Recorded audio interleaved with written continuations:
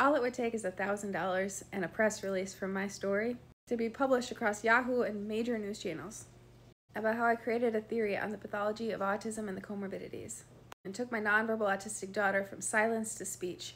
As for researchers across prestigious colleges like Princeton, Stanford, Harvard, try to claim credit for the concept as if it's their own.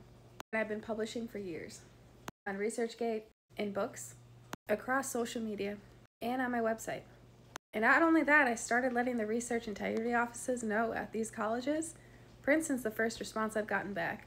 They sent me a letter via secured server, unofficial letterhead, the day after Christmas, saying they self-investigated and found that they did nothing wrong.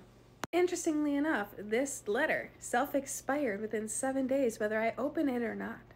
Sent the day after Christmas, knowing full well that I am a single mom and a teacher, so I have my kids home with me all week. This is the busiest week for me, which everyone knows. Life's been public for years. I see I get questions all the time asking why my story's not on the news yet, and this is how things are done. You put out a press release, and that press release, the way that you write it, is submitted across all the major news channels. That's why you see the same thing posted on different platforms. And it just never felt right to me.